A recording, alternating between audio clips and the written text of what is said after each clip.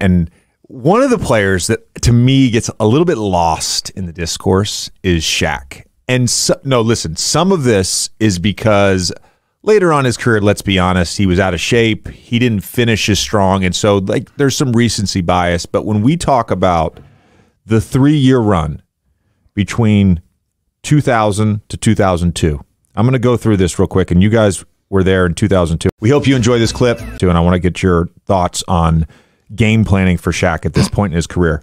Shaq in 2000 versus the Pacers.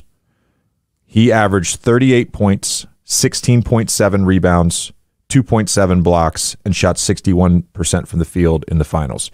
In 01 against the 76ers, 33 points a game, 16 rebounds, almost 5 assists, 3.4 blocks, and 57% from the field. Then against you guys, 36, 12, 3.8 assists, 2.8 blocks, 60% from the field. What the fuck could you do with Shaquille O'Neal at that point in his career?